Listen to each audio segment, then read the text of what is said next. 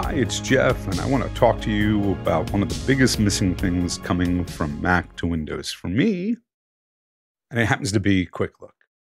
The idea would be on the Mac, you click on any given file, you hit the space bar, and you get it to pop up with a preview of whatever that element is. And it's just missing in Windows.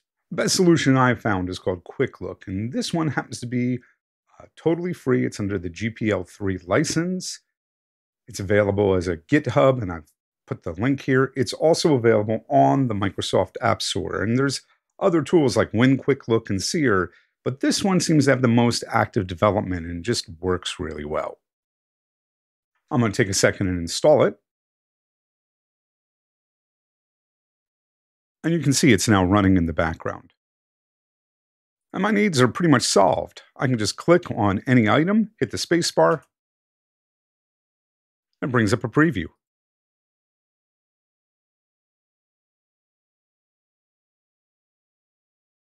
And that's just what you want from the Mac on Windows. You can start using the arrow keys, going through footage, going through material, PDFs, look, and be able to preview it. There are a couple cool features I want you to see. You can have it stay on top, meaning that it'll stay floating even if you open up other programs, other windows. You can do the impossible thing because of that. As I click through, you can just see it switching. But I can also pin this up so it stays visible, and then hit spacebar and get a second playing window or a second quick look, something I just can't do on the Mac. I'll also point out to you that you can have it open with the default program as well as open up with a separate piece of software of your choice, like this.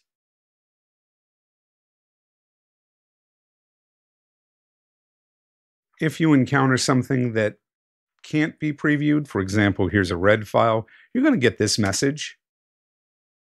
It failed to preview. Consider telling the author. Red's never going to work here, for example. A lot of the raw footages won't. I'd like you to see their icon called Quick Look, and as I right-click on it, I can have it run, start up or not. I can find new plugins, and this is some features that extend its capabilities. And to install these, you just hit the link and you run their little piece and it installs into the app. The reason that I'd tell you to use the one that's on the GitHub and not on the App Store, the Windows App Store, is that this will actually work also in the open and save dialog boxes, which I just find tremendous. So that's Quick Look. It's the same sort of Quick Look we have on the Macintosh. Here it is. It's my biggest pain point for Windows. My name's Jeff Greenberg. Hope you found this useful. Let me know in the comments.